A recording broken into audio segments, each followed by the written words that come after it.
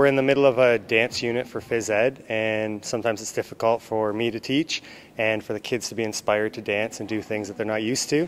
So I've taken a Zumba dance class one time when I was taking a phys ed course, and I loved it, and it was really fun, and I was able to do the moves, and I realized that the best way to get the kids inspired would be to bring in an expert at dance. We did a Zumba fitness class, and what Zumba fitness is it's Latin cardio, dance, fitness combined.